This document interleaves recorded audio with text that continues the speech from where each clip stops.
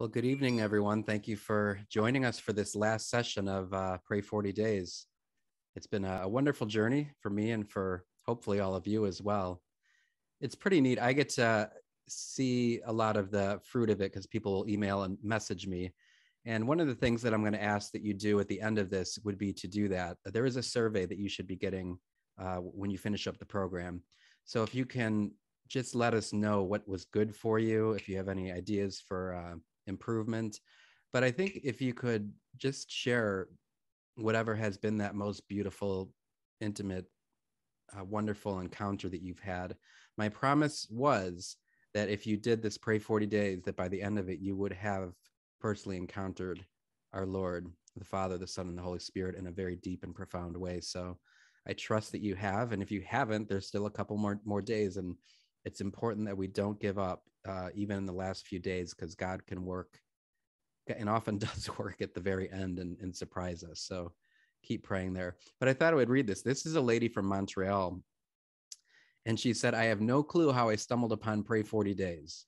I was looking for something to follow this Lent, desperately feeling low in my spiritual life and searching to find my way. I was lost. I was attending Mass daily, praying daily, but empty. I prayed I prayed to find my way this Lent, and while searching online, I found Pray 40 Days and gave it a try. You will never know how far you have reached me and how much you have enriched my spiritual life. It has been completely life changing. From the bottom of my heart, thank you so much, Father. I share that because, well, especially for those that have helped us do Pray 40 Days and put this on, these are perfect examples of people that we're trying to reach. Somebody like this who was desperately feeling low in her spiritual life and searching and was lost, even though she was going to daily mass and praying daily.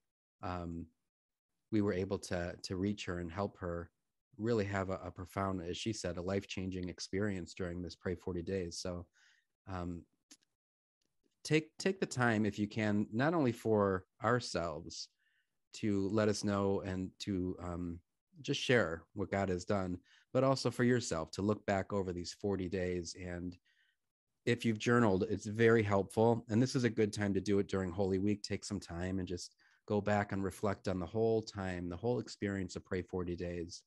And you will probably notice more than you thought how much you have encountered God throughout. When I finish my 8-day retreats or 30-day retreats, or when I'm directing people to, I ask that they go through their journal and either put a star or a heart, or I use the letter G for grace. What has been the grace? And so I just go through that whole time, and you'll begin to see and realize and remember what God has done during you in this time. So much of our spiritual life is about remembering, because we're very quick to forget how God is working and that he is working. We're going to be doing a session, as I mentioned, too, on discernment of spirits, coming to know the voice of God. And that's one of the rules that the enemy, Satan, will try to take away those memories. So he causes us to think that we have never felt God's presence before, that we're not feeling him now, and that we're never going to feel it again. And that for me is the easiest sign that I know I'm in desolation and that Satan is, he's under, he's giving me these thoughts, and these thoughts are not of God. For me, that's just been a very key rule for discernment, is that knowing that if it seems like I've never felt God's presence, I'm not feeling it now and never will again, I'm in desolation, and none of that is true. And so these rules will help you to realize when you're in desolation, when the enemy's attacking, and then how to really turn back into consolation and to realize the grace that God is doing. But one of these practical tools is just going through your journal and remembering and going deeper into whatever you've experienced. St. Ignatius would also call a prayer of repetition. So if you have had experiences that you've done or prayed through, Ignatius would say to go and keep praying with that, to go deeper into that. I spent a whole year just praying on the Song of Songs. I've spent 20 years almost praying on the Prodigal Father. That's why that scripture passage is so rich for me. It's something that I can just keep going back to and draw more and more, not only meaning, but closeness and intimacy with God. And he will give you your own scripture passage that you are able to enter into. And maybe it is one of these that you've experienced over these 40 days that you can just keep praying with over and over and over, and going deeper and deeper and deeper into it. We'll talk about in the end how to practically go forward as you do pray 40 days. But I just wanted to just give you all a little bit of good news, for me at least, as we get ready for this. So we're coming towards the end here. What day is this? 35, Father. We are on day 35. Yes. So if you can let us know in the comments section how many days you have done out of 35. I want to see what everybody's done here so far, if anyone's been able to do every single day. And again, if you've missed a day or haven't been able to, something happened or came up, Holy Week right now is a great time to go back and make up those times or days. You don't have to. You could do it after Easter too, but I just find that this is, it's really good to dedicate yourself to prayer this week. As much as you can clear your schedule, try not to take on any more commitments that you have. Like really just dedicate, because Satan will try to take away this time. Make this a holy week. So just really try to find time to dedicate yourself to God. Increase your prayer, your fasting, your almsgiving. So all three of those things. I don't know if you made any resolutions towards the beginning of Lent, but go back to those. And even if you have stopped doing it, renew yourself during this Holy Week. Go back to those resolutions that you made to increase your prayer, to fast, and to almsgive. And then I would invite you even to intensify each one of those. So intensify your prayer during this Holy Week. Intensify your fasting. And fasting really does mean not eating. So I would encourage you to try that. Try fasting. Some people have low blood sugar. Some people have different medical conditions. But see if you can just stretch that a little bit. You know, if it's an hour or 2 hours or half a day, or you miss a meal or miss 2 meals, or try fasting 24 hours if you've never done it before, or you can fast the whole week. But, you know, do what you can. Your body will tell you, but give it a try to do it. And then if you made any other, a lot of people, instead of fasting, they do some other form of penance by making a sacrifice. So if you've given something up, go back to that, deepen that. Really, really be strong in that. A lot of people give up social media, so delete those widgets from the home screen, the shortcuts from the home screen, and really try to make this as free from distraction as you can. Try to keep the TV off. Really let yourself enter into pray into this Holy Week. If you're looking for additional scripture to pray with, it's really good to pray with the readings for Holy Thursday, Good Friday, most especially the Vigil. If you've never prayed through or read through all those readings on your own, a lot of times even at Mass, you don't get them all. Sometimes they're abbreviated for the sake of time, but it's so good to read them front to back because it's our entire salvation history. So you can find those readings online, or if you have a missal from your church or anything like that. If you don't know how to find the readings, just Google daily readings, and that will take you to the USCCB's website, where you just kind of click day by day. And what I do is just click forward until you get to Friday or Saturday or Sunday. But that might be a nice thing to do. Sunday also has a number of different readings to choose from. So there's early morning, mid-morning, midday, mid-afternoon. So you can pray through all those different reflections on the resurrection, and certainly, of course, the Passion. So Holy Thursday, it's always taken from John. So you can read John, but you could also read the other Gospels as well. Try to read each of the Gospels' accounts of the Passion. So those could just be good ways to make this a wonderful Holy Week. So it looks like everybody did 35. We got a couple 33, 34s, 32. So good job, everyone. You're on a good streak. So be strong these last couple days.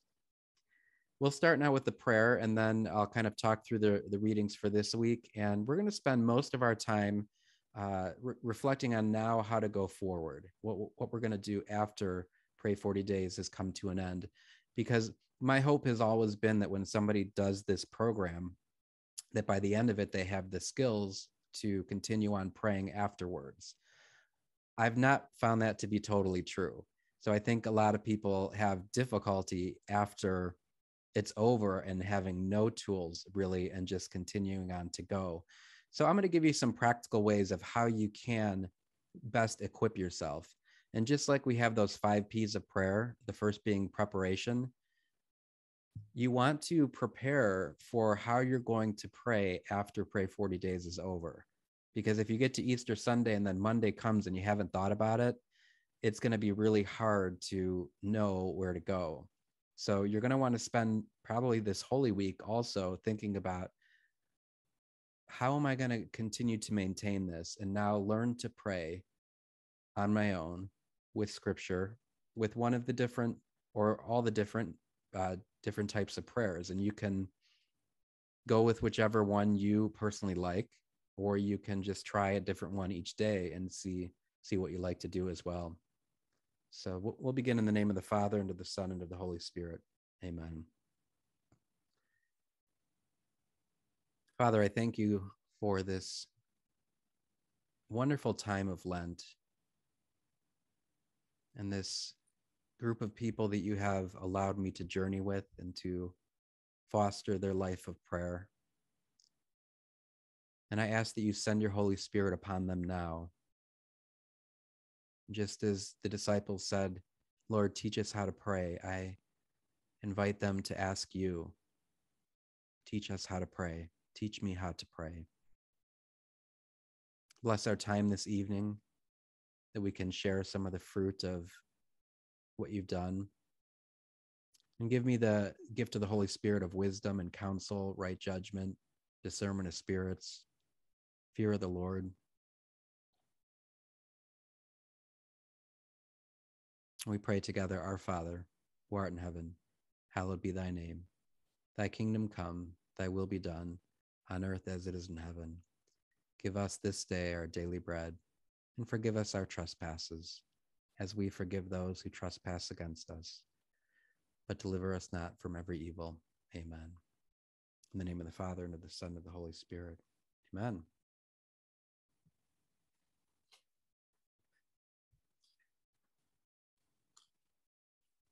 I've also found, I've heard from a number of people that the praying with the Sunday Mass was very helpful. So I'll show you another tool we have for that to help you do that as you continue on after Pray 40 Days too. We have a great set for that. So this was our last contemplative prayer, and this was praying in nature. So it'll be good to hear just how you experience God in nature. I know that this is one for most people that are not even familiar with meditating or contemplating or even church. This is how a lot of people experience God, is by going out and being in nature. And so this is something that you could always do as well. If you're not sure what to pray with or how to pray, just go out and be in nature, be in God's creation for some time. And then this scriptural relaxation, Jeremiah 1, 4-9. This is one of those key passages that you could pray with your whole life. The word of the Lord came to me, before I formed you in the womb, I knew you. Before you were born, I dedicated you. Isn't that amazing? He doesn't even talk about conception, but before I formed you in the womb, I knew you, that you were always in the mind of God. And so you have a plan and a purpose, and you're here for a reason. But the beautiful part of this is that not only did he create you and know you before he formed you in the womb, but he continues to create you. He continues to, we're still a part of his creation. But I love that there's this The prophet says, do not say to me, I am too young. You're left that to whomever I go, to whomever I send you, you shall go. Whatever I command you, you shall speak. So there can be a fear of us of living life. Like, what are we supposed to do? And this beautiful phrase that the Lord extended his hand and touched my mouth, saying to me, see, I place my words in your mouth. I think that's just that's a feeling sensory image that could be very good to rest with and to be with, the Lord touching our mouth and giving us the words to speak in all those difficult situations. These passages, by the way, that I picked out for the Pray 40 Days, these are passages that have been near and dear to me over all the years of my priesthood, all my retreats, the Ignatian retreat, spiritual exercises. And so these are passages that lend themselves very well to prayer and meditation. Not all of Scripture does it so easily, you know. So if you read from Leviticus in the Old Testament, you're probably going to have a difficult time praying with that or making sense with that. So these are really hand-chosen ones. And I say that because, again, these are passages that you can go back to, hopefully, time and time again, and go deeper and deeper and deeper with them. Then the guided meditation on day 37. This is a great one for after Easter, but it's the appearance on the road to Emmaus. So when Jesus appears to them on the road to Emmaus, what I like about this passage and meditating with it is that there's these two disciples, and they're walking away from the death of our Lord and the burial. They didn't see the resurrection themselves. They heard that some women went to the tomb and it was empty, and they were sad. They were walking away sad. And in the midst of that, the Lord appears to them. So this Emmaus walk, I think, is a good one for us to imagine with, because anytime we're feeling sad or disconnected from God, we can walk with and imagine conversing with someone. And in the midst of that, God appears. I also encourage people after Easter to do an Emmaus walk physically. So find somebody to walk with and then share how God has been working in your life over this season of Lent and now as we enter into Easter time. And we all know sometimes a good friend is just somebody that listens to us. So find someone that is a good listener that you can talk to and just share your journey. And if you can, do the same for them as well. Okay, day 38 is praying like a pirate. So the acknowledge, relate, receive, respond. And this is Jesus and Peter, and this is in John 21:15, when they had finished breakfast. I love this one. And Simon Peter says, do you love me? Jesus says to Simon Peter, do you love me more than these? And he says, yes, Lord, you know that I love you. Feed my lambs. Again, do you know, Simon Peter, do you love me more than these? Yes, Lord, you know that I love you. Feed my sheep. Then this is so interesting because Peter was distressed that the Lord asked him a third time, like, why does he keep asking me this? Does he think that I'm not, that I don't love him? I'm not sure, but this is why this one makes a really good window for praying like a pirate, because Peter himself is experiencing distress and tension when the Lord asks him these questions. And he's doing this so that he can commission him to go out and to feed his sheep. But he also says, the same kind of death that I experienced, you will go through. And then he said, follow me. And that's true for each and every one of us, for each and every one of you, that in your life, you're going to go through the passion, the death, and the resurrection of Jesus. That's what's going to be your full union with him. That's what's going to make you saints, is that you go through this Paschal mystery together with our Lord. And then Lectio Divina, day 39.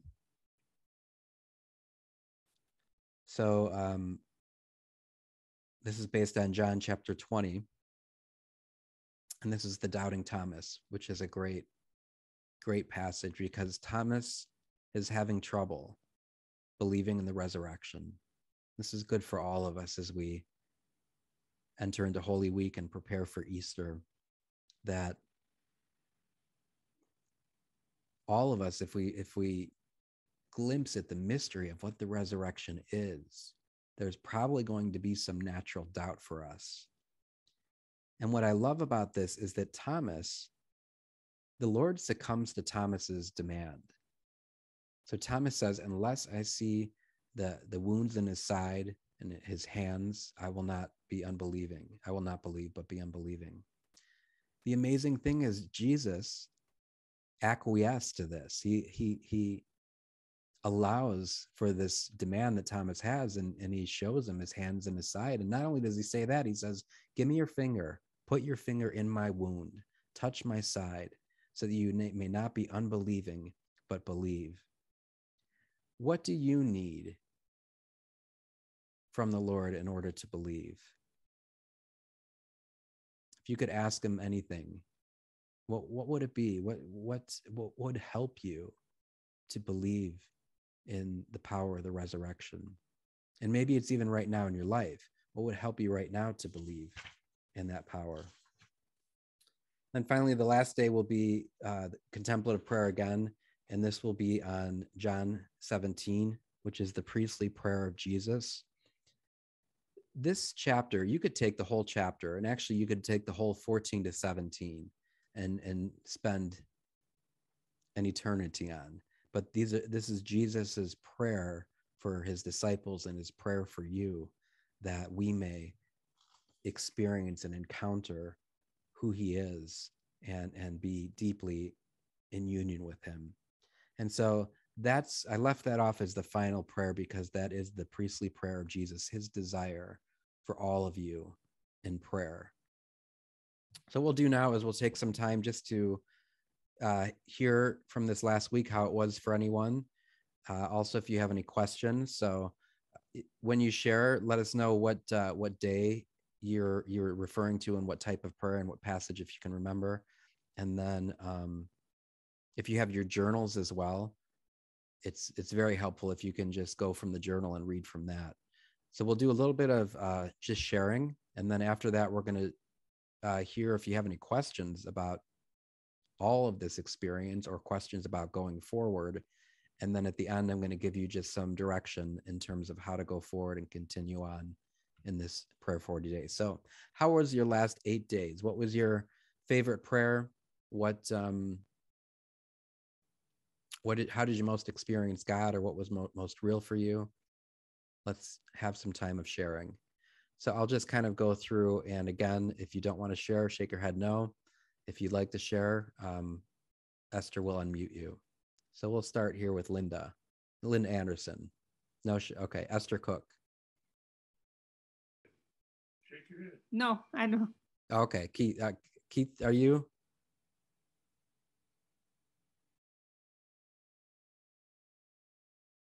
He's got to be unmuted, Esther.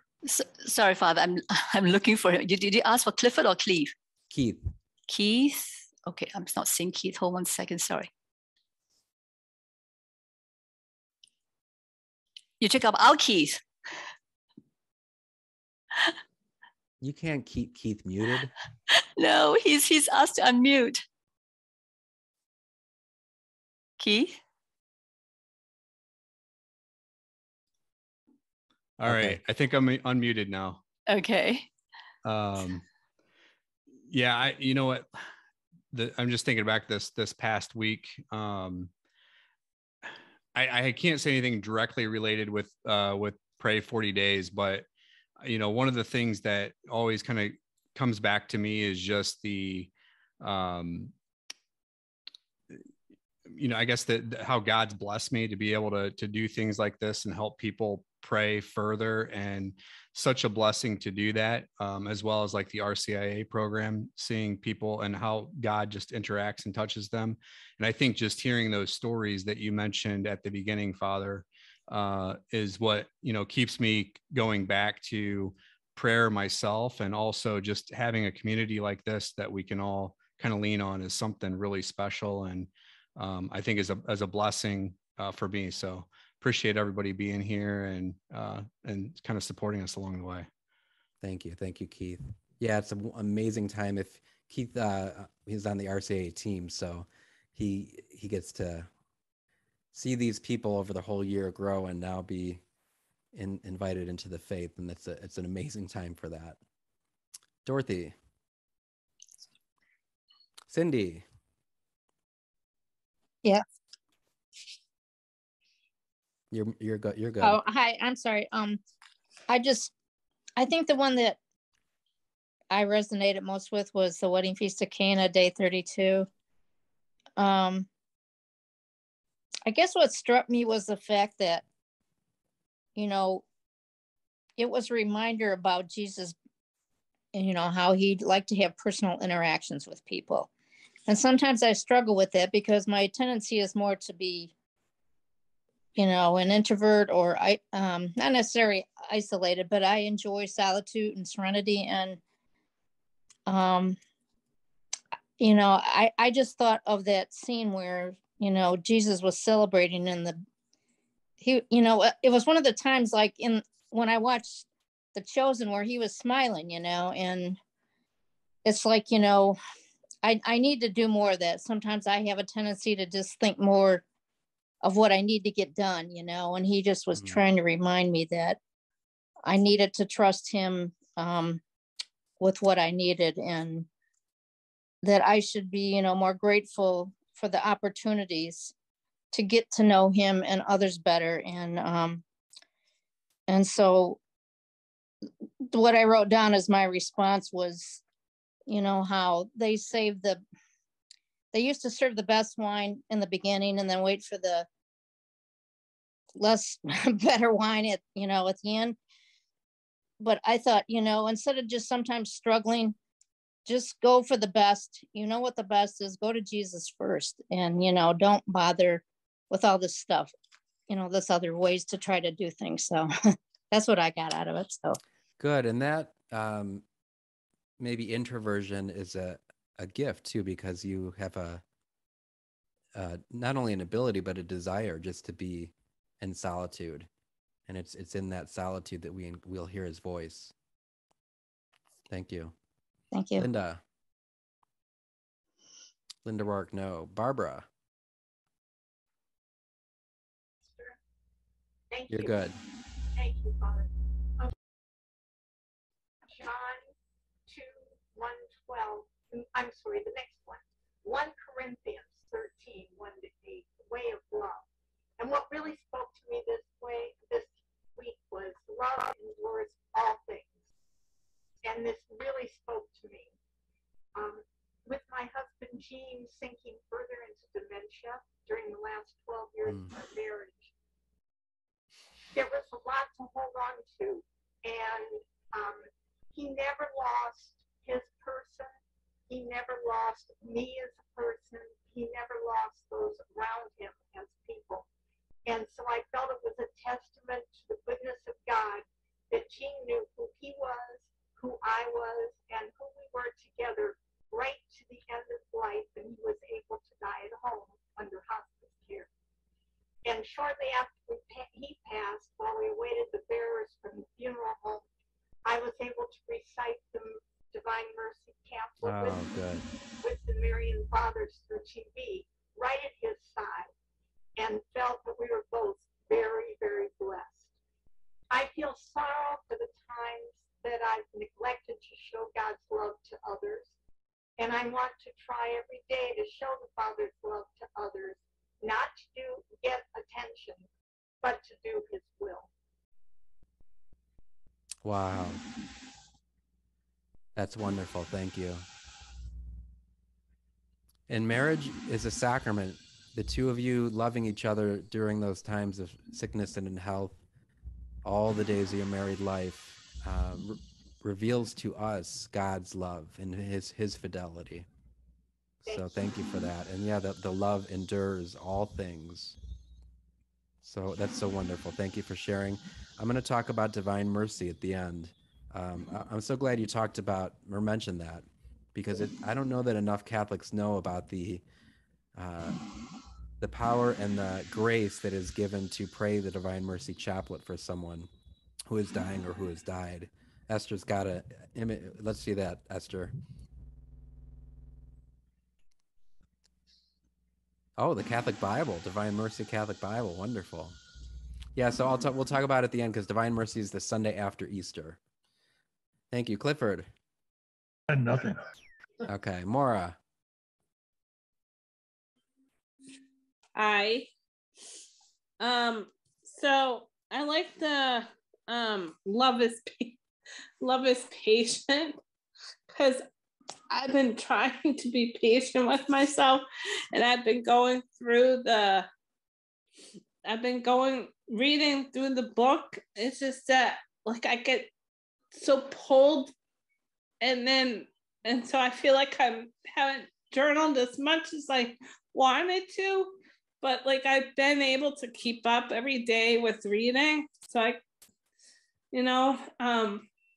don't know. And then I've been trying to discern with stuff with Jesus about questions I have, and show me clarity of this and this and this. And then tonight my son showed me something that I had questioned all along, and I didn't believe him. And then I'm like, oh, I guess this is your way of having me believe you. Mm. Well, love is patient. God is patient with you too. I know. He's patient with you. Yeah.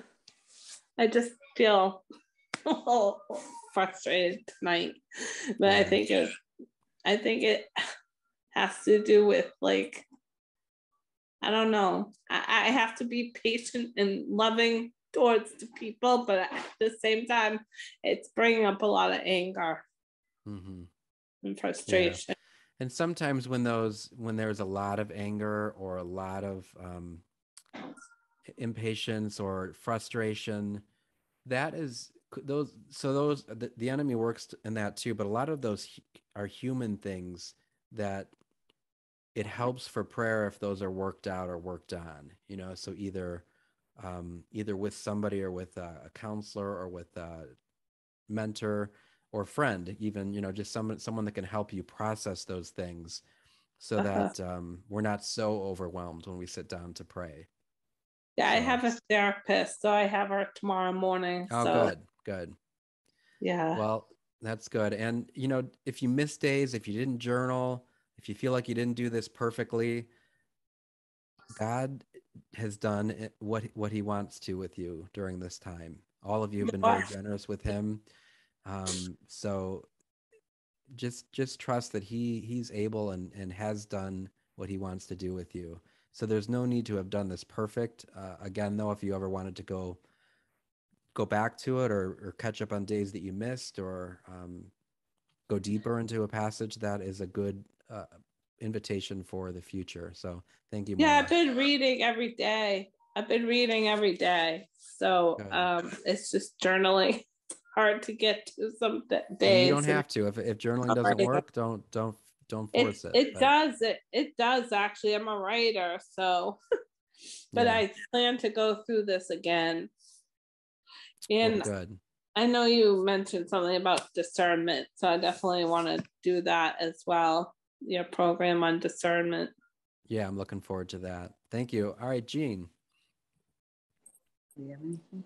Yeah, this is Nick, but we did nature. We enjoyed that one today because the weather was about 75 degrees, and we went outside, and there's a little pond behind where we live, and we just looked at the ducks, and they're starting to nest at spring, and it was just a good intro into the Easter season. One other thing, yesterday after Mass, we went to Panera's for breakfast, and as we came out, we heard a familiar voice, and we're looking around. Somebody was listening to your pray. There were outside tables, and we're like, "Oh, that's pretty cool." Where do you live? In Florida, right? Wow. Tampa, Florida. I wish I were there personally whispering my voice. I know, that's what I said. It can't be him. But Oh, that's but great. it's so great. Thank you very much. This has been great. You're welcome. Thanks for joining us and journeying with us. Glad you got to enjoy that nature. And yeah, that's why we celebrate Easter now. Get to see the spring. Elizabeth. Okay. Well, I had my Holy Week all planned out. I live alone. I was going to be in silence and be in this monastery, but God had other plans. So my that's right. You were supposed to go. Yeah. Well, no, I'm doing at the end of the month. Okay. But I was going to do my own thing here at home with your Pray40Days and all my readings. But as it turned out, one of my adult sons has COVID, so he's in quarantine in the back of my house. So now I'm cooking 3 times a day. And my favorite priest is leaving. And I'm really crushed. I'm telling you, when he told me, I started crying. Anyway, he's such a holy man of God. So everything kind of started caving in on me. And then today at Panera, I'm coming out and this lady pulls out right in front of me and I hit the brakes and my food falls on the floor. It didn't spill out or anything, but I said some choice words. And then God clearly said to me, you really want to suffer with me this week? You can get really upset or you can walk with me. This is just an inconvenience. And so it turned everything around because I realized I choreographed my Lent. I didn't get out of the way. And so through all of that we're doing, I'm really getting closer one day at a time to complete surrender to God, whatever he wants. And I finally surrendered this beautiful priest and I saw where he's going and it's lovely. So, his talents, his beauty will be appreciated in a different setting. I think people missed who he was. They absolutely missed it because they had an expectation of who he should be. So they kind of went after him. Oh, yeah. Oh, honey, it was awful. But thank God I feel so blessed that I was able to be there to journey with him through that. What an honor.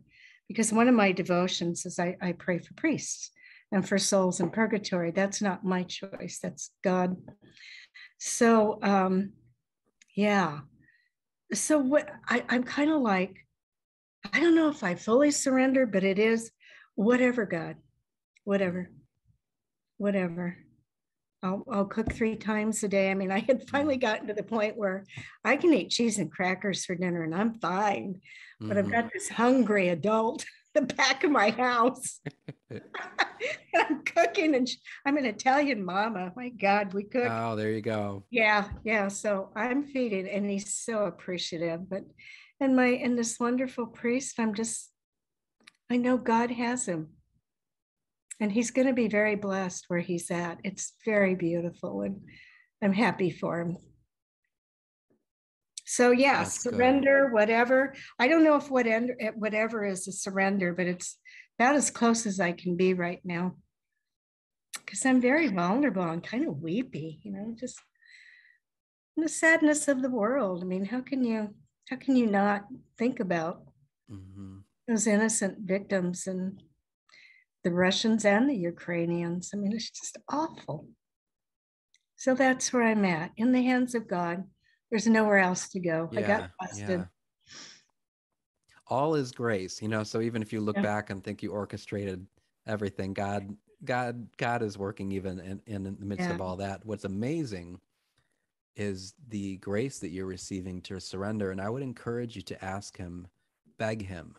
Yes. For a full, complete surrender of your will. Thank you, because I am. Ask for that grace. I will. You desire it. Thank you. Thank you. I also beg him for signal graces. I always say, Lord, this is your daughter who needs signs and signals. I don't do well. I've been through a dark night of the soul. I don't want to go there again. I would if I had to, and he always comes through. Always, always, always, always, always. It'll be a song. It'll be a license plate. It'll be something somebody says. It'll always a little signal grace to remind me it's okay. Yeah. Okay, I'm Yeah. here. I got you. Yeah. Well, thank you. Well, if you could pray for me too, I would. I will. That. I do. I do, Father. I know love how difficult it is when a priest that you love moves and it just rips your heart out. Rips my heart out too. But yeah, that's a tough thing. It's real hard. Yeah. Because you hear the voice of God in him. And then one morning at Mass, I was kind of weeping, and God said to me, keep your focus on me, not on the human. I chose him. I made him a priest. I'm going to take good care of him. But you have to keep your focus on me, not on him. Yeah. So that was good. That helped too. Good. But yes, I will pray for you especially. Well, thank you very much. I think Maureen, you're good. You're on if you want to talk. Oh, hi, I'm Maureen. It's this whole this whole Lent so far has been really, really powerful. I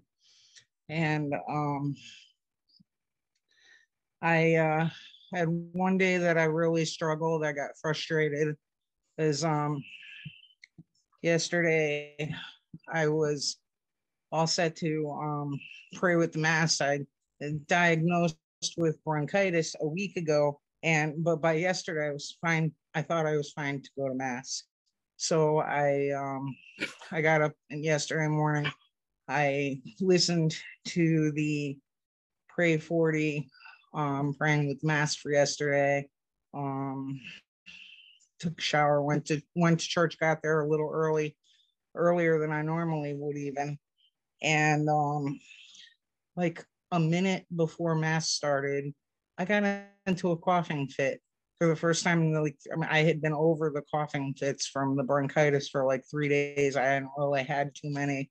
And so I got into a coughing fit, and I felt all of a sudden very self-conscious, and I couldn't stay. I didn't feel like I could stay in the Mass and I got up, and my original plan was to just step outside the church, get over my coughing fit, pop a lozenge in my mouth, go inside, sit down.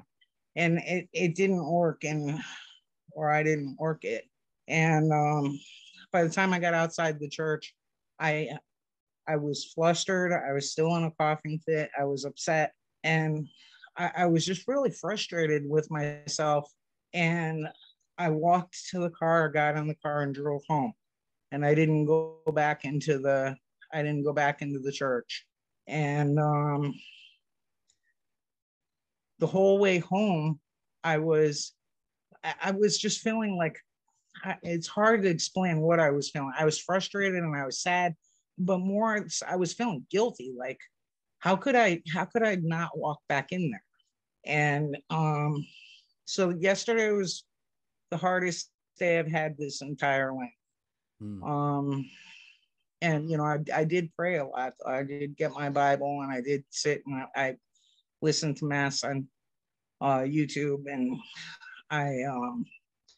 but I just didn't feel the same, especially, I don't know if you remember me telling you a couple of years ago, I was away from church for a really, really, really long time. And it was one of your Pray40 sessions that brought me back to church and brought me back to the sacraments. And I guess since I've been back, I've really, I don't even know how to explain it. Since I've been back to the church, I've just been like, I don't feel right if I don't go to church. I don't feel right if I don't go to confession. It's the most comfortable place for me to be. And I've had some incredibly powerful experiences since I've been back. And it's like now, if I'm away from Mass even for one Sunday, even if it's for legitimate reason or not, I find myself going back into that beating myself up thing. Like, what are you going to do? Fall back into that same 20-year pattern where you didn't go to church, and I kind of like I sort of hammer on myself. And I don't even know if it's all me. I think that might be partially, you know, the evil one kind of egging me on. Mm-hmm. I'm not sure. It's this discernment is hard. And today was wonderful. I'm praying with nature. Today was just wonderful. I have chickens and a dog, and we have live in a, you know, sort of a country-ish kind of setting in Connecticut, and today, you know, it was beautiful here weather-wise, and you know, I just found myself outside and just doing the praying with nature, and it was I felt really close to God, closer than I normally feel when I'm not in church or in my prayer room. I love my prayer room. My prayer room is my second most comfortable, peaceful place to be. And but today, just listening to the chickens cackle outside, and you know, watching my dog chase little leaves around, and it was I just felt so much peace. I just felt, and I got a little weepy actually, but it wasn't a bad kind of weepy. It was just, God is so amazing, and how did I miss this for so many years of my life? Because I just wasn't looking, and I can't even begin to tell you what a blessing it is to finally see. I feel like the blind Bartimaeus when he said, Lord, grant that I might see. And he is. Sorry, I'm getting weepy again. No, thank you. And that just a reminder that weepiness is a gift of the Holy Spirit, the gift of tears. How wonderful that you have that sense of peace, that the place you feel most at peace is in the Mass at church. And then that you have your prayer room too, that would be the second place. I just thank God for what he's done in you and done with you. So yeah, as you look back over those years and beat yourself up about why was I away, so that certainly there's three voices that are always working: our voice, the enemy's voice, and God's voice. That voice is not God's voice. So that might be your own voice, your own self-condemnation, and I'm sure the enemy's working with that as well too. But the peace that you feel and you felt in the church, in your prayer room, in nature with your chickens and the dogs, and that is the voice of God. And that voice you can listen to and trust and believe and live in. So thank you for sharing, and I'm so glad to hear. Thank you, Father. You're in a good place. Yeah. Thank All right, you, Father. I can't say enough about how much Pray 40 and Pray Ed have done for me. Well, that means a great deal to me and to all of us. Yeah. So I want to just spend a few moments now looking forward. And if anybody has any questions during this time, feel free to raise your physical hand or your virtual hand. Esther has a question. My problem when I go to receive the Lord in the Eucharist, I go to the priest. I don't go to, extraordinary girls or anything like that. It's something that tells me inside, go to the priest, go to the priest. So I've been doing it for the priest. Everything I do is in honor of the priest, not for the other people. And reading this in the 39 or something in regards, you always smile and look at the people as you look in Jesus. I can see that. People always you can't see that or can? No, I don't see it. I see them mad. I see them talking so vulgar. And I said, oh gosh, wash your mouth. That's what I said. And I said, God, please forgive me. I don't see them as in your face, So I don't know. Maybe it's me that I'm rejecting it. I don't know what it is. And it's bothering me. I was worse because I just didn't want to do nothing with them. But now I do go and say, hi, good morning. How you feeling this morning? oh, and I said, okay, bye, good night, Mm-hmm. but I don't stay that much talking to them because they go to church, and instead of, I said, why don't you take and pray to God? He's there. I can feel it. He's there. I said, you and your God, she tell me. And I said, you're Catholic? Oh my goodness, So I said, okay, bye. But I prayed to God that there would be more. I have a friend that she was always constantly, and I said, oh, please, Lord, help her. And now she's a secretary over there in the church. And I said, what was the question that you were asking? The question is, how can I receive people? No, I don't want to receive the Eucharist on their hands because I see them how they are, but I don't want to think that I am rejecting them because of the Lord. I just don't feel like I should go to them because it's the priest is the one can give me the Eucharist. Because in my dream, he says, your hands are, he was asking me, are you consecrated? Your hands are consecrated? 3 times he asked me, and I said, yes, Lord, yes, Lord. And then he walked away, and I haven't dreamed anymore about him. So I don't know, I said, please forgive me. I didn't mean, I expected to be consecrated, but I consecrated all the time to him and to the priest. And I said, I'm sorry, I misunderstood what you said, but it was. Has he responded to you in prayer yet? Sometimes I feel my heart go, I don't know if that's him or not, it's so palpitating on me, but I said, I know it's you, Lord. What are you trying to tell me, So yeah, because there's something going on there that he needs to sort out with you. Yeah, so I don't know. So I keep saying, okay, Lord, I'm here to listen to you and the Bible and everything. So I got the Bible, the mercy, the Divine Mercy Bible. Yeah. And I read it constantly.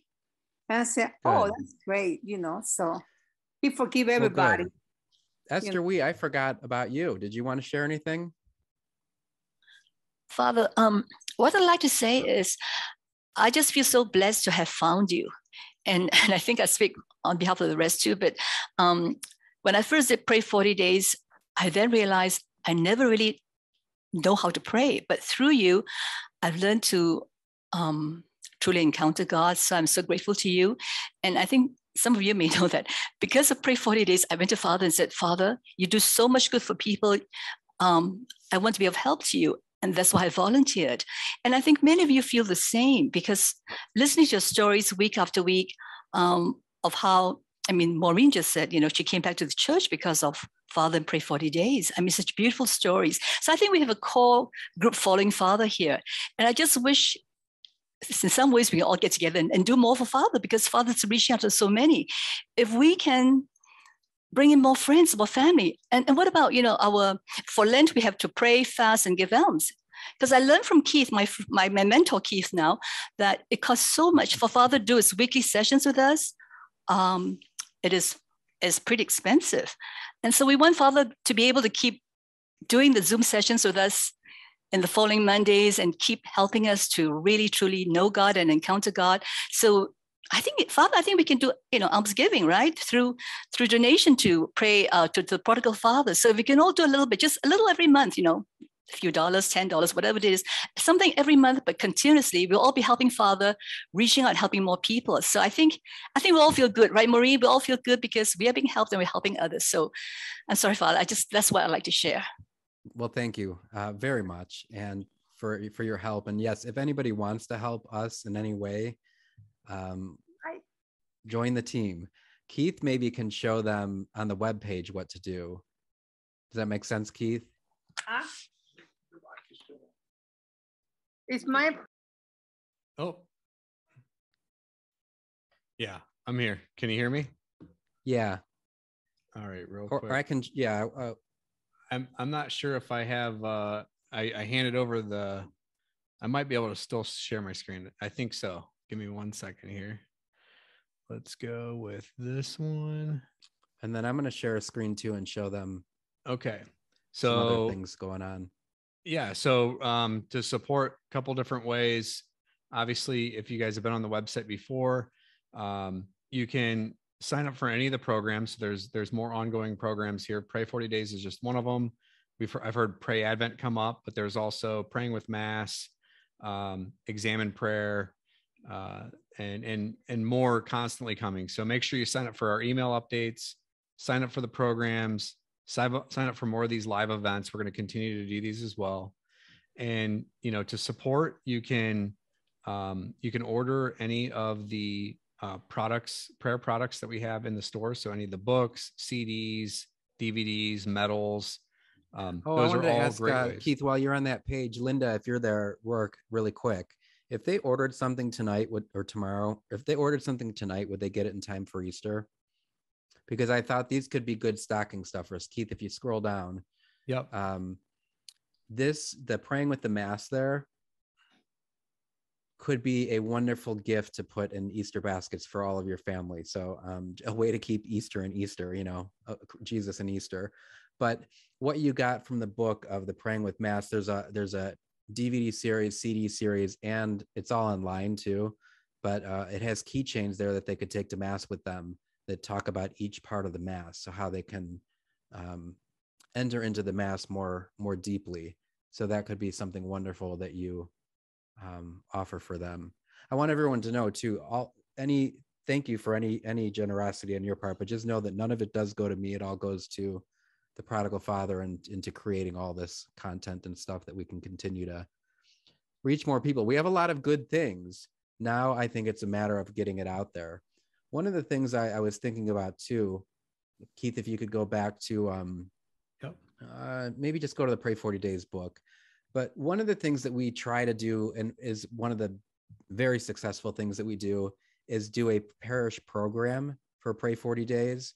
And it's a book giveaway, kind of like Matthew Kelly has the different books that he gives away at Easter and Christmas. Parishes, what they'll do is order this book for their entire parish, give it all out before Ash Wednesday, or they could do it any time of the year. But a lot of times, if you're thinking about slipping this into your pastor's hand, but this could be a way for your entire parish to do Pray 40 Days. And we would do the same thing where I would have this weekly thing online, and then you would also have daily in-person groups that if your parish wanted to could do, but I could do it all online as well. But that could just be a great way. I would ask if you're thinking about spreading the goodness that we're doing here. And we also have that for Advent as well. So before Advent, they can do a book giveaways too and give the books. We do it at cost. So Linda would be able to work with you on that, but it would be just bare cost, and to give it away to every parish in your every family in your parish. And hopefully the idea, I love too when people are interested in taking it out to everybody that may not be coming to church, as a way just to invite them and evangelize and bring them back to the faith. So where it works best is when the parish gives it away to, like, they'll have it labeled out for each household. And then the first couple weeks before Advent or before Lent, they'll have it there for people to take their own. And then when they discover who hasn't picked them up, they'll kind of take it by street or by neighborhood and then go just mass deliver them to people. So people, I can tell you story after story of that, where people just cried that their parish came to them, that they had just were so moved that their parish cared enough to give them something. So yeah, I see. We also have, Father, yeah. I'm sorry, Linda, I can't unmute Linda. She's on Ask Unmute, but I cannot unmute her. So, but I did order Pray 40 Days last week. Oh, yeah, you okay now, Linda? Yeah. Okay. And I was going to say that Linda shipped it out to me the very next morning, first thing next morning. Linda, please. So Linda, if they were to order tonight, would they get this stuff in time for their Easter baskets? Oh yeah, they probably could order up until Thursday, Friday morning. Oh, don't do that. I order it. But thank you, Linda. Wow, that's awesome.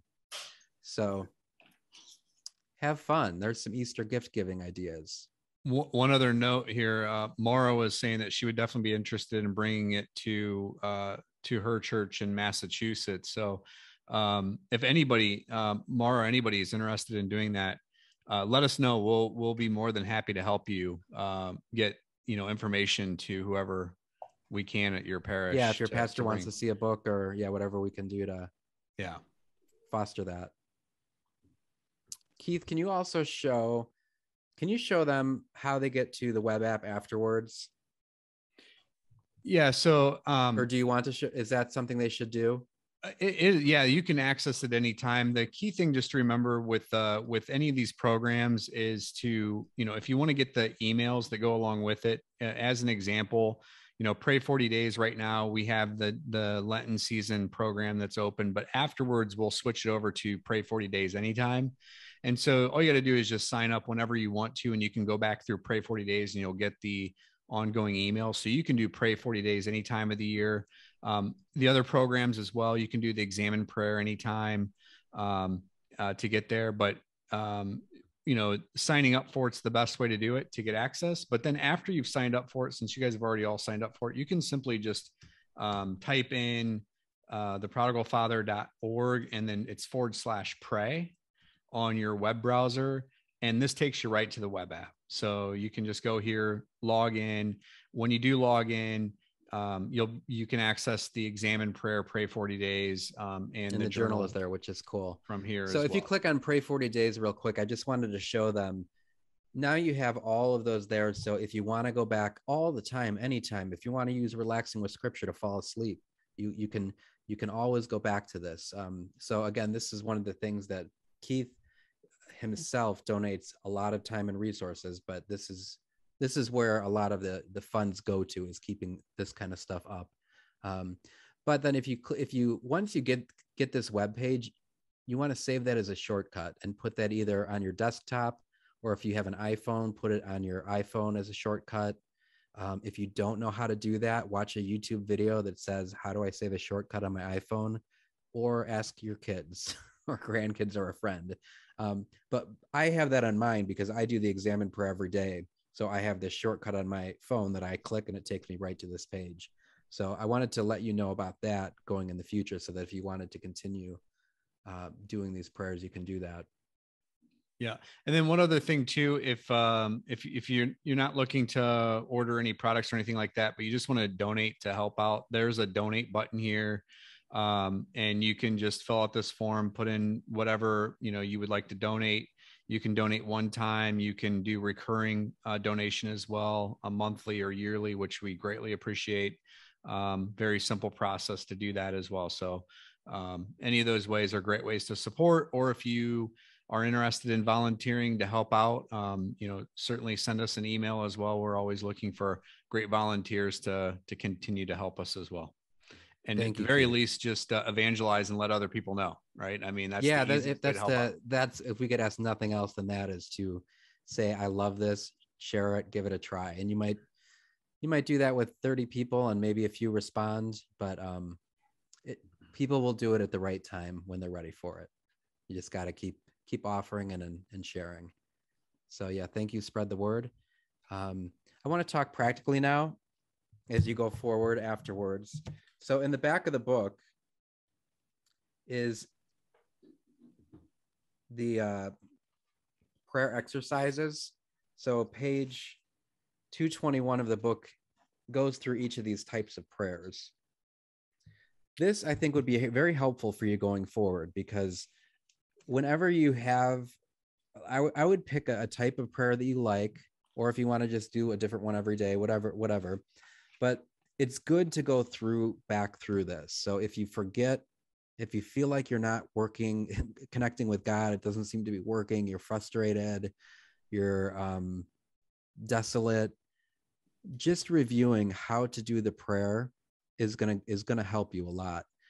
And then journaling, I can't stress enough, is a good practice in order to walk you through it, especially with praying like a pirate: acknowledge, relate, receive, respond. If you have a journal and you can do that, it's going to help you greatly. Lectio Divina, if you can write the step, just by writing it, the prayer is just going to begin to flow. So I think it's good to have this with you until you get comfortable with it. Once you get comfortable with the prayers, you don't need to go to that at all. But it's always there. If you get frustrated or lost, go back to it. Secondly is that when you pray, I would encourage you to have a Bible with you, a physical Bible. And I'm the worst to say this because I never do. I just have my iPad with me all the time. But there's something about the Word of God to hold that and then to have a journal in your hand. Because if you pray with Scripture, you're going to hear His voice. Now, having a plan when you go forward, Pray 40 Days is over. You no longer have a daily guided meditation and scripture verse picked out. You now have to decide what you're going to do every day. So what scripture it's going to be, what type of prayer it's going to be. And part of the preparation is that you do that beforehand, because if you sit down for your holy hour and you haven't thought about how you're going to pray or what you're going to pray with, you're going to spend most of that holy hour flipping through and getting frustrated. If you have any of these passages that were meaningful for you, I would say to start there. St. Ignatius says that go where there's fruit. So he describes a tree having fruit, an apple tree that has fruit, and it's got really good apples. Why would you go to other trees looking for apples if you got all these apples right here on this tree? So go to that scripture passage and just enjoy every last fruit that is there until maybe there's a dryness and you'll feel called to move to some other scripture passage. So that would be my first suggestion, is to go to the passages that were doing something for you. Secondly, is to then start to figure out what type of prayer is most fruitful for you as well, whether that be guided meditation or Lectio Divina, relaxing, praying like a pirate, contemplative prayer, imagination, whatever it may be, praying with your senses. Do that type of prayer over and over with different passages. So what passages should you use? So again, you got 40 good ones here that you can always pick from. You might have other passages that you just loved or are have wanted to look at more deeply. A good fallback is the daily readings. So just use the daily readings as your guide, and every day pick either the first reading or the response or the gospel, and then choose one of those passages and go deeper into it as you pick one of the prayer, the exercises to do. You could also go through a different gospel. So you might go through the whole gospel. We're on the year of Luke right now, so that might be cool to do Luke. But you could every day just pick another, I wouldn't say chapter because there's a lot in a chapter, but a part of a chapter, one scene from the chapter, and use that as your meditation or contemplation for that day. So you got all 4 gospels that you could do that with. The Psalms are always known as being the best source of prayer throughout our entire church history and through our Jewish ancestry as well. 150 Psalms, they cover the entire range of human emotion. So you can go from the Psalms from beginning to end till you get to know them more. And then there will be different Psalms that are going to work for different days. You're angry or frustrated, there's going to be a Psalm for that. If you're happy and joyful, there's a Psalm for that. So the Psalms can be really good to do as well. And so I think if I were to give you those different options, that should give you a framework of how to go forward now, at least having the scripture passage. But then you want to have your, you want to make a choice of how you're going to pray with that passage. And I say that because there's just a goodness in the discipline of that, and there's a focus in that. If we don't have a focus and know what we're doing, that again can make prayer very frustrating and perplexing. You're going to get to a point at some point where you go beyond the rules and you will just simply know how to pray with it. But myself, I know when I'm feeling dry in prayer or agitated or frustrated, I go back to Lectio Divina. I go back to pray like a pirate. I work through that process, and that really helps me to enter into prayer. So there you go. You got the 40 meditations from here. You got the Psalms, 150 Psalms. You got the four different Gospels. Go through each one of them if you wanted. And you also have the daily readings, which would give you content every day to pray with. Make a plan though. Decide what you're going to do. Spend this Holy Week also preparing for Easter Monday. How are you going to go about learning to pray this way? So that's all for this series. I'm going to be, Keith is encouraging that I do a Monday, a weekly series. So we are going to be doing a weekly series, but after Easter is a lot of just a whole lot gets put on hold during Lent, and after Easter then is a lot of stuff being caught up on. So I'm going to be pretty tied up, but we're going to start on May 31st with our weekly series. And so during that weekly series, we're going to have a bunch of different topics. If you want to suggest any topics, please do. But I know that the first couple things I'm going to cover is the 14 rules for discernment of spirits.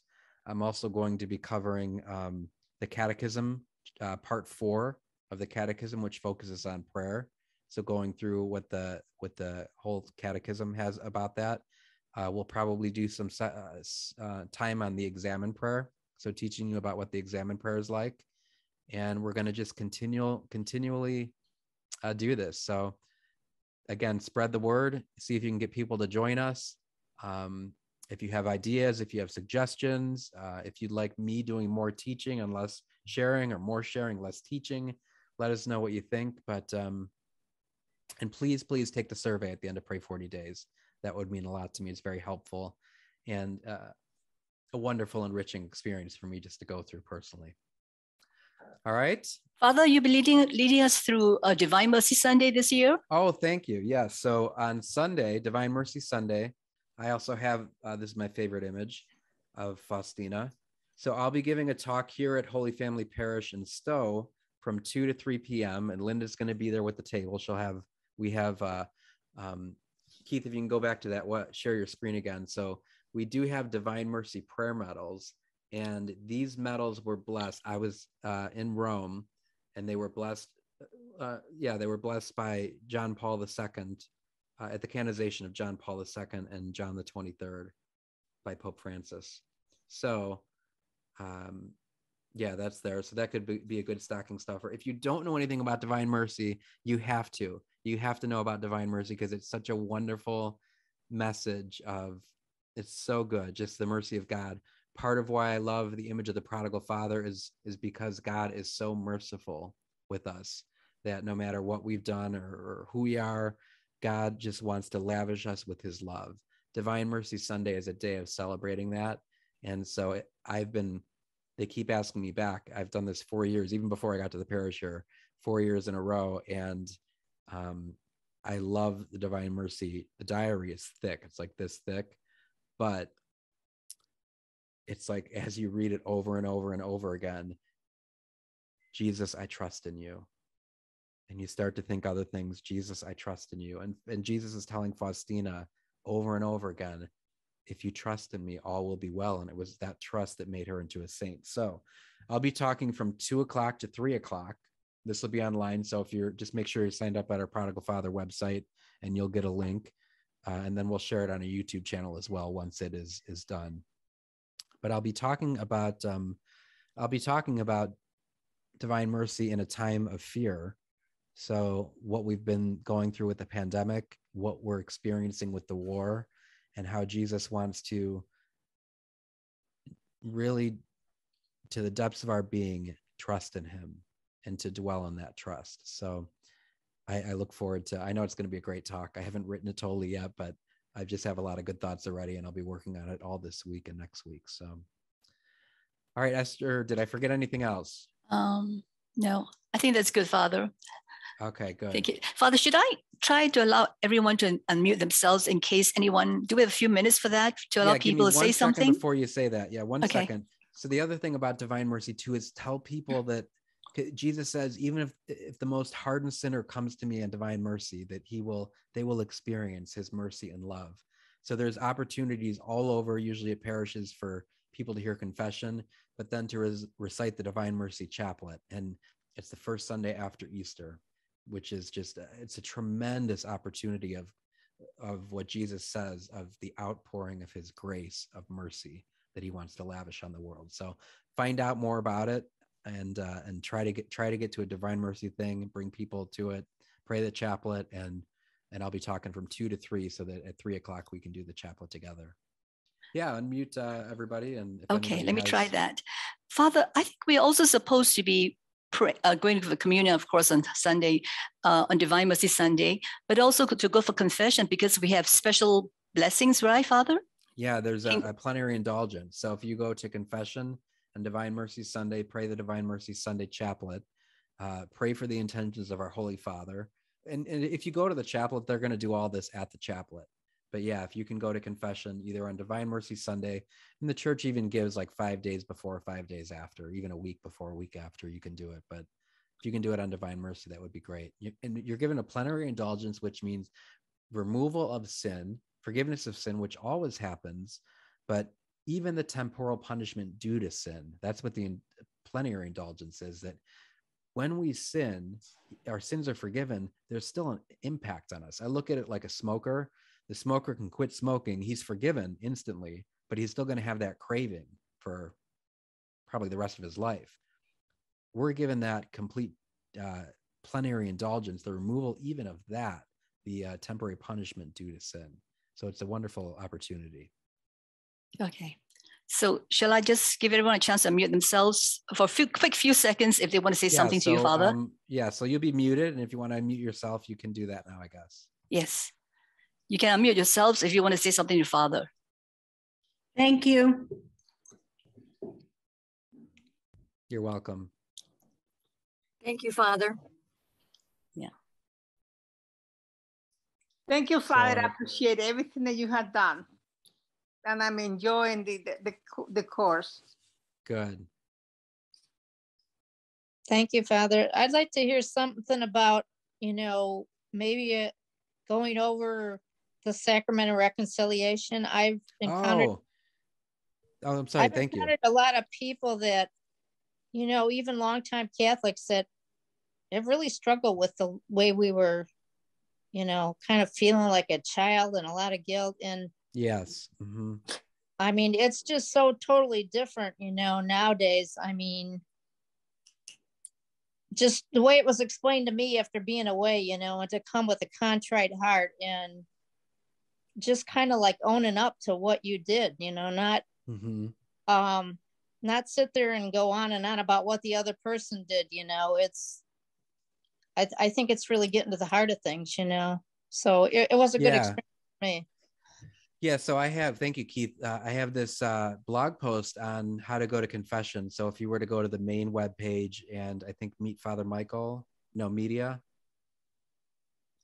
Father blog. Okay, I think I have it right under Father Michael too, though, Keith. Okay. Confessions. Maybe not. Resources? No. Media? Yeah, go under media and then go to Prodigal Father blog. Okay. And then it's the second one down is how to prayerfully prepare for the sacrament of confession. Yeah, so click on that. There's a couple things. First of all, this is my witness, and it's you were talking about. So what I help frame confession is under that understanding of the Father's love, the prodigal Father. So how much God the Father loves us. So some people have a difficult experience from growing up where they had a difficult or bad experience of confession. This is my story, which shares how that understanding of confession through my own stories. And if you know me, I vividly tell like what happened to me and how I experienced confession. But I share that story if people want that. But otherwise, I give them this steps to go to confession. So an introduction, where to begin, how to prepare, how to go, conclusion, and more text. But the how to prepare is a good section because I have a couple really good examination of consciences there. And so that really helps them go through the sins and name their sins. So Keith, if you want to scroll down a little bit more, keep going. Yeah, here somewhere. There it's so these 3 examination of consciences are really good ones. And it really names, as you were mentioning, the core sins that we need to be talking about. So some of the grave sins, the mortal sins, but also really encouraging people to just name it and to bring it into the light, whatever sin that they have. And what I find is if people, this could be overwhelming for people. If it's overwhelming, don't worry about it. Just come to confession. The priest will walk you through it. But if people read this and do it, it makes for really, really amazing confessions, both on the penitent's part and also on the priest's part. So it's a big, big help to us and to yourself to prepare. So this blog post is something that you can freely share with people, and they'll be able to go through it themselves. And that's another thing you could say. It's Divine Mercy Sunday, great opportunities here, and here's a good blog post on it. Really, still a really good idea for one of our live events too, coming up. Yeah. So. Mm-hmm. Father, when the Holy Father consecrated Ukraine and Russia to our Blessed Mother a few weeks ago, he mentioned something like confession is so beautiful. It reminded me of you, Father. He's just like, when we go to confession, our Heavenly Father rushes out to meet us. It's like the prodigal, son story again, right? He rushes out. He's so happy. He's so happy that we've gone to confession. He's just running out to meet us and welcome us back. Wow. Yeah. I'll have to look that up. That's beautiful. Yeah. You want to move on? Okay. Well, I think we're done for tonight. So again, sign up on the main webpage and you'll be notified when we begin our Monday series, and we'll be covering a whole variety of topics on the spiritual life and on prayer is what I like to focus on. So, all right, the Lord be with you. And with your spirit. May Almighty God bless you, the Father and the Son and the Holy Spirit come down upon you and remain with you forever. Amen. Amen. Thank you, Father. Thank you, Father, for all you do for us. For all of this. Thank you, Keith and Linda, too. Yeah. God bless everyone.